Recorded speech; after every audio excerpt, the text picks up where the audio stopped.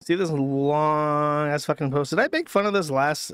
It's the 13th of April. No, there's no way I could have. So Ralph was apparently contacted by like a competitor to Medium. Wait, no, there's no way I talked about this. Let me check the calendar. The 13th. Yeah, there's no way.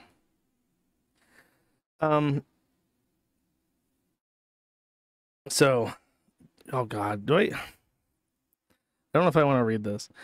Exilo by the Ralphamale, a fictional story. This is by like ThinkSpot or something. It's trying to compete with Medium.com. And so they hire the greatest of minds, Ethan Ralph, to write a story. And I'll try to read a little bit of it just to give you a feel of the literary prowess that Ethan Ralph, as a accomplished journo, has acquired over the 40 years spent on Earth. Exilo by the Ralphamale, a fictional story. I was approached by someone close to ThinkSpot and asked to come right here a little bit. I had already considered opening a Substack, and I thought I might just do that in conjunction with this, but I like this guy, and I said yes. Why not, then? I'm in Argentina, which is a real country, host of the Death Watch, my daily live stream on the lowercase I internet. It used to air at night, but I started carrying this site called Nosy during the day, and their main man aired in my old slot, so I just changed the time from afternoon until 10 p.m. Fuck the other correct acronym. It's always Eastern Standard Time to me. So during Eastern Daylight Time, you're supposed to denote that it's Eastern Daylight Time and is a different UTC minus code by saying Eastern Daylight Time, EDT. Saying Eastern Daylight Time is apparently so much of an inconvenience to Ralph that in a fictionalized autobiography that he is writing as his breakout piece to this new publication that he's trying to impress, he takes a moment to break not only character but the fourth wall and start complaining about the existence of Eastern Daylight Time and the acronym EDT for no apparent fucking reason except for the holes in his brain echoing random wind noises through his ears as he writes.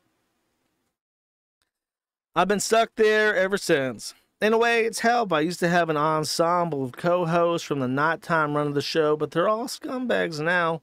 In this sick trade, you have to be ready for a turn at any point in time. Private messages leaked, fake private messages leaked, various other incendiary imagery, sneak attacks from supposed friends, the theft of your child via the courts.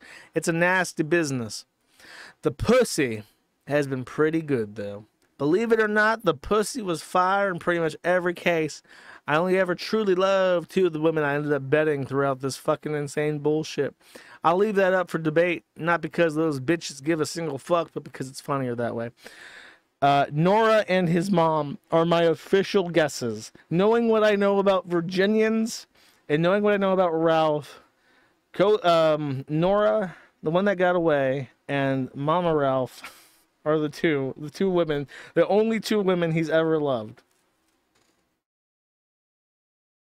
I moved down here to the lovely city of Buenos Aires with family in tow. You know, I'm not perfect, but taking someone's child, leaving while they're out of town, and cutting off any access, knowledge, or photographic evidence of that child, somewhat unsavory. Many people might even call it sadistic. If you hate me online, you would say it's justice, or you might not even know about that salient fact until you read this story. It's all about the mob and the accepted lore at the time.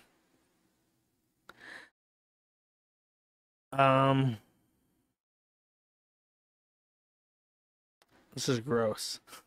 I don't know if I want to read this. So this is saying that May is a slut. She's a slut. The problem was she was crazy, and obviously I must be a crazy motherfucker to even dedicate to this to print. She was slutty, yes, but I often wondered just how much of her mind I fucked up. Sam used to tell me that it turned her on to know I fucked other women, so I fucked other women. It seemed like a great setup at the time.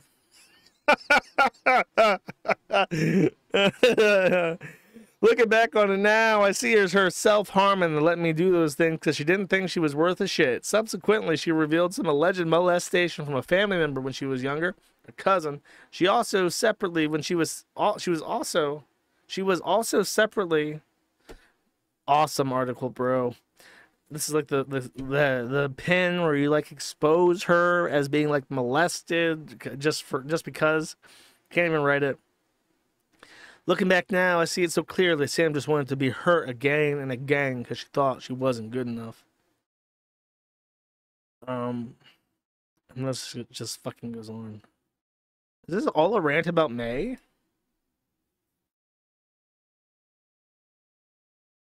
We were going to have a son, and she decided to get all serious about all this health bullshit. I wanted to. Before and after she left me here in solitary exile. I had long stretches of sobriety. The one before we finally broke it off was the hardest. All I wanted was to hear back anything from her. I could see her checking her messages. Just send me a picture of our child, I thought. Tell me anything. One word from her could have stopped me from not caring again. When I don't care, I'm somewhat of a reckless and dangerous person. All I wanted was one word. I was sober and ready for resolution, good or bad. However, it was refused. So, if he's so sad, like, in solitary exile, like, bro, you're the one that chose to move to the middle of fucking nowhere where you don't know anyone. Why would you do that? Like, every place that I've been, I knew somebody there. I never moved out to the middle of nowhere. Like, I don't know anyone here. I'm just gonna sit in my fucking room all day. It's kind of a retarded move. Took a bunch of pills, did some acid, paid for women.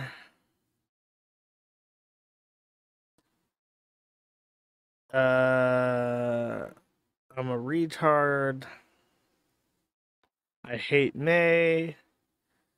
Women seem inherently more evil than men. It's hard for me to 100% hate a former domestic partner. It seems a lot easier for them. The female mind seems to take particular joy in trying to humble their ex. If their ex refuses to be humbled, it only motivates them more. Plus, unless you lock these bitches out of everything, and you should, they use every single piece of vulnerable information that you've ever given them, along with some fake shit on top to ruin your life.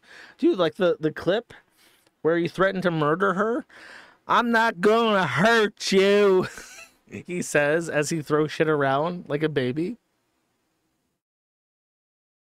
I'm not gonna read all of this shit. Oh, he spells Argentina right in this paragraph. He did some LSD. The answer is trust no bitch. I'm now sober in one of the biggest party capitals in the world. The fucking Zionists are trying to throw us into another war on behalf of their Jewish interests. The U.S. election doesn't even matter. I've got about 4 civil cases in the U.S. courts over silly shit. Kids stolen from me with no access or updates. Who even gives a shit anymore? Let's just go out fighting. Are you fighting? Does it feel like Ralph is fighting? Doesn't feel like it. It feels like he's alone writing up diary entries on bullshit websites nobody's ever heard of. You know what I do have, though? The shitty fucking lowercase I internet. I have 2024, which promises to be one of the most consequential years of my lifetime. That's not a bullshit line this time. It really will be. I've got Death Watch back up off the deathbed, and it's rolling along nicely. I said to someone the other day who was simping over some bitch who used to suck my dick, women are like Toyotas. They come out with a new model every year. I've always wondered, because there was a guy who left a comment on my last video because I made a remark about the Ed Piskor stuff and how being a 40-year-old man chasing after 17-year-old girls is a really fucking pathetic and lonely thing to do. And he left a comment being bitchy like, I don't give a fuck if you think I'm creepy. I'm gonna fuck all the 18-year-old pussy I want. You can't stop me. You can call me creepy all you want. I'm gonna fuck that 18-year-old pussy. Like, you're gonna like pay for sex. And you're going to pay more every year because you're like 40 and you're going to start going bald and you're going to start looking real fucking gross. And women are going to charge you extra to put up with you.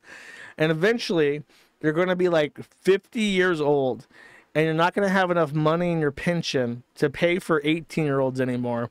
And you're not going to have a wife and you're not going to have kids. And you're going to feel really, really unsatisfied with your choices in life. And you'll still be creepy.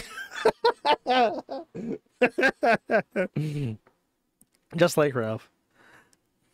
They're not hard to find. They almost always aren't special, but they think they are. Some, I assume, are good people, which is a Trump quote. Wow, he's so edgy. He quotes Trump. Wow. But stressing over some slud's the dumbest thing you can do in life, which is why I don't do it much. You smash that pussy, nut it all inside of it. Their biggest prize they gave to you over and over again with great enthusiasm. This is gag-inducing. It's really pathetic. What a sad old man.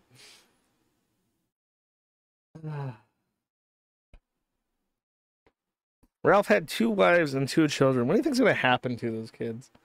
I have a feeling they'll be digging trenches. We gotta have people to dig the trenches, chat. Thank you for watching this clip. This is the CACA Welfare. Remember to like and subscribe.